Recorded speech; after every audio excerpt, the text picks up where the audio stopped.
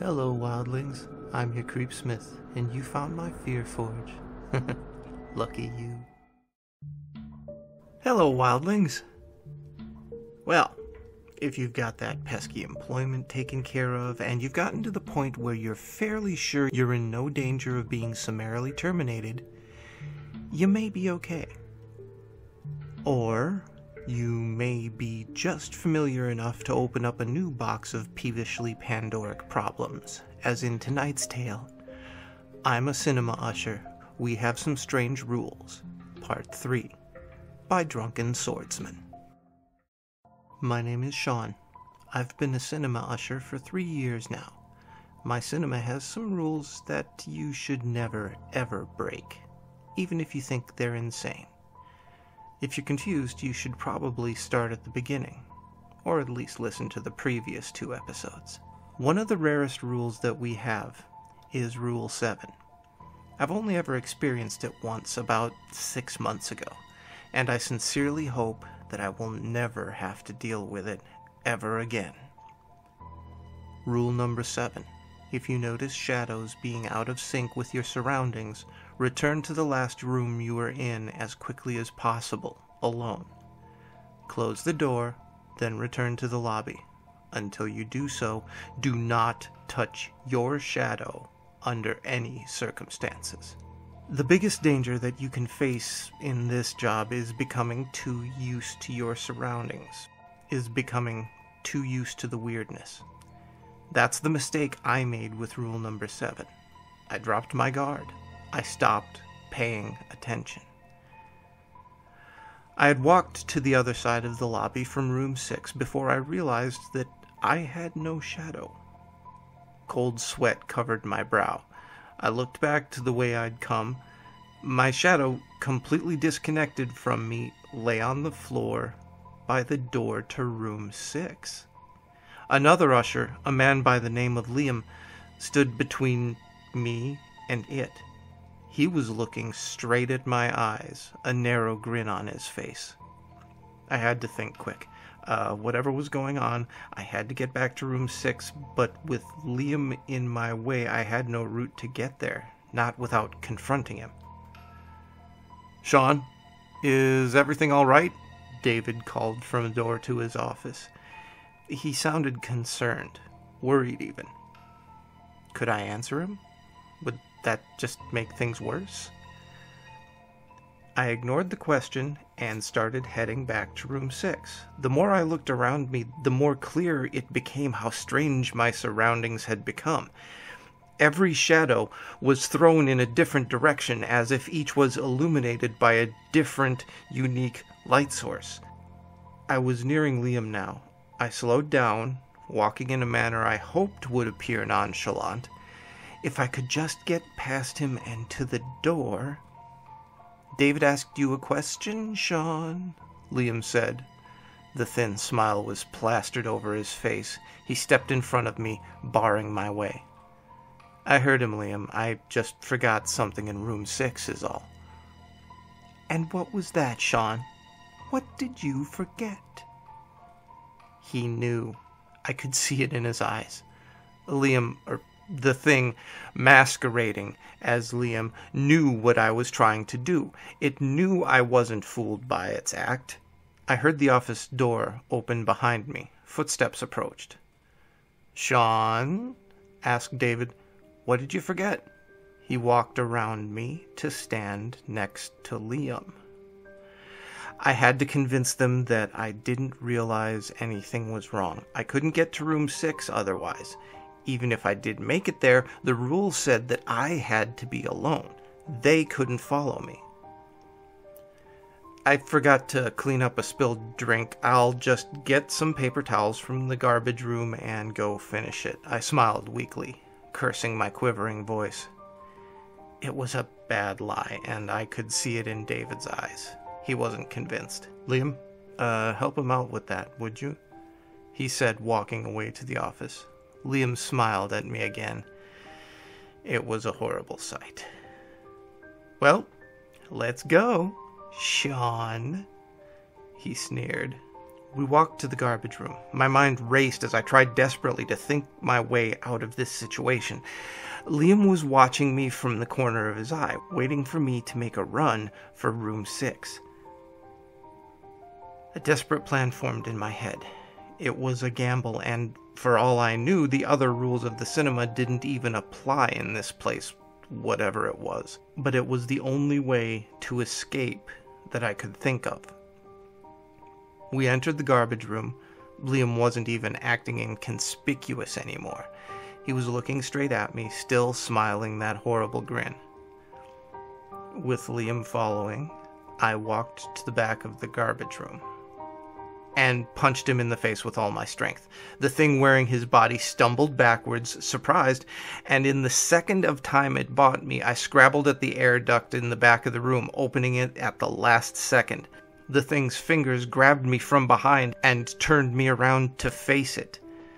The look of humanity that Liam had worn before was shedding off like a snakeskin. His face grew disproportionate, his eyes pools of shadow. He laughed in my face. "I knew you weren't fooled. I knew it. Well, playtime's over. Time for you to meet your shadow." It sniggered insanely. "I hope you like it here, 'cause you're going to be staying with me."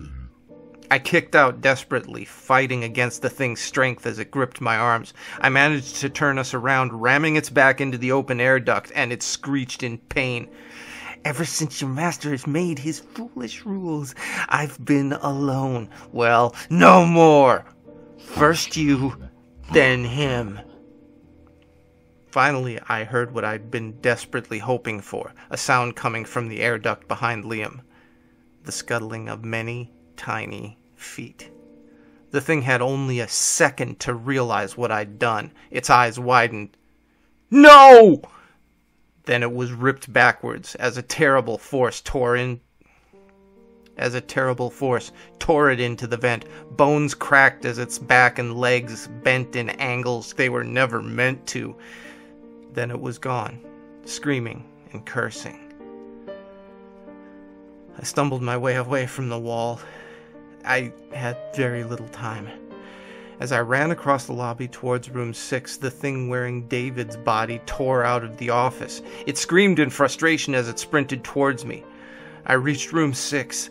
My shadow coiled on the ground, trying to reach me, but coming just short. David was near, meters away from me, a cry of anger and desperation filling the air.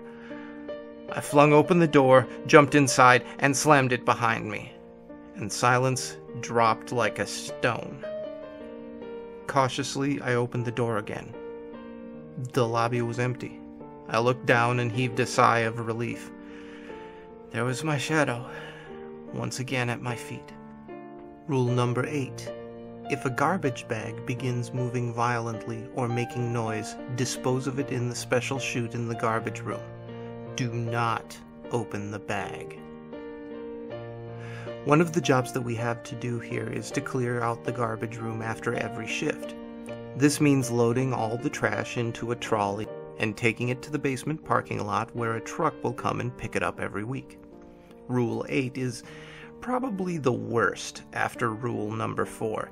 It's not as mentally scarring, but it can still fuck your head up if you think too much about it. It certainly made me pretty miserable when I had to deal with it the first time. This was about a year back. I was almost done with the trash that day. One more trip with the trolley should have done it. I was looking forward to the end of my shift and the warm embrace of my bed at home.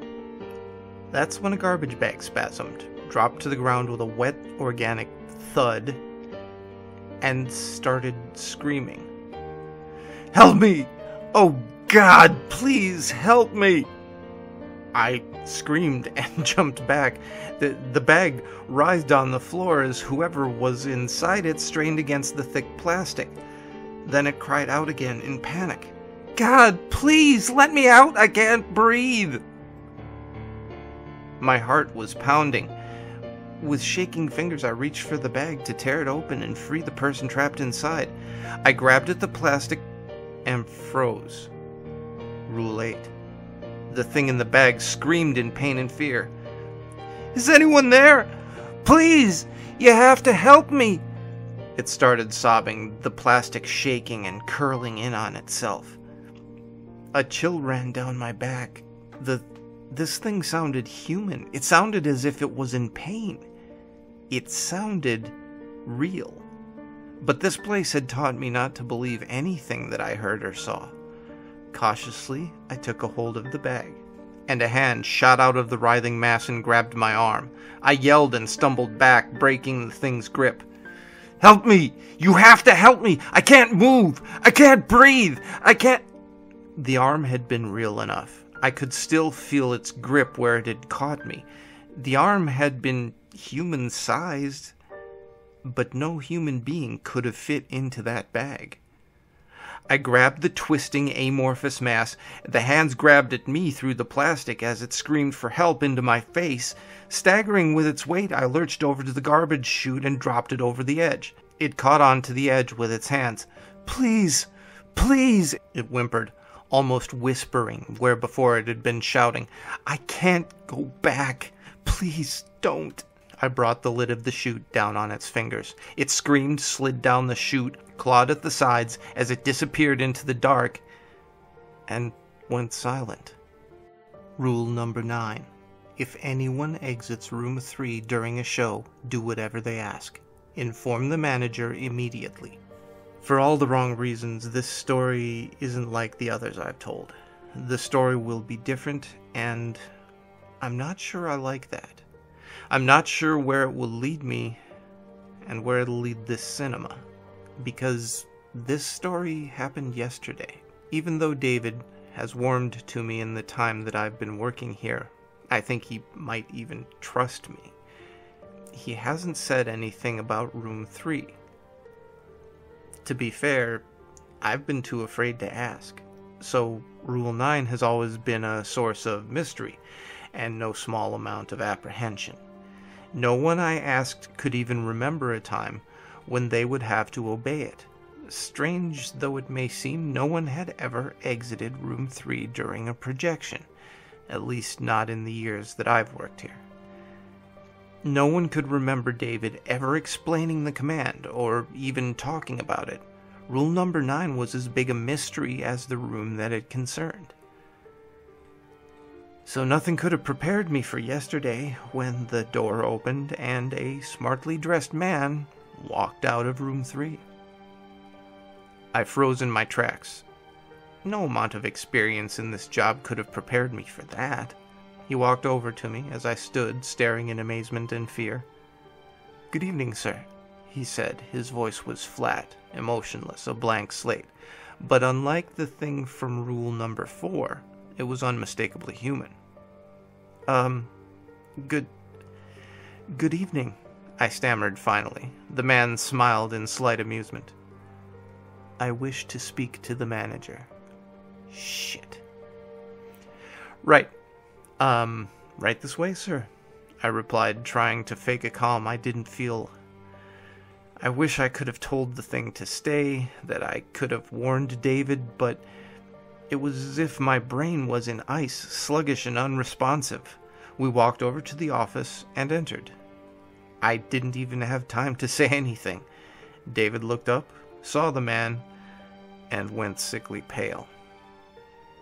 "Rule 9, Sean?" "Yes." "Leave us, please. Wait for me outside." I obeyed. Nothing could have made me remain in that room, absolutely nothing. I exited into the lobby and waited. Time went by. I could hear the murmur of conversation from inside the office. Occasionally David's voice would rise in volume, and I swear that at one point I heard him weeping. It was half an hour until David opened the door and walked out. He was even paler than before, like all the blood had left his body. His hands shook very slightly, but I noticed. In the second before he closed the door, I could see the room behind him. It was empty. The man had gone somehow. "David?" I asked cautiously, not knowing what to say. Is everything. What happened? David fixed his eyes on me. They were red-rimmed and bloodshot. Go home, Sean. Get some rest. Sleep. Prepare. Why? Prepare for what? We're going to break rules 10 and 11 tomorrow. I loves me a good cliffhanger. And you, my friends, will just have to wait until our series finale to find out what those rules are and what it means to break them. Until then, stay scary, never trust an independent shadow, and make the most of your nights.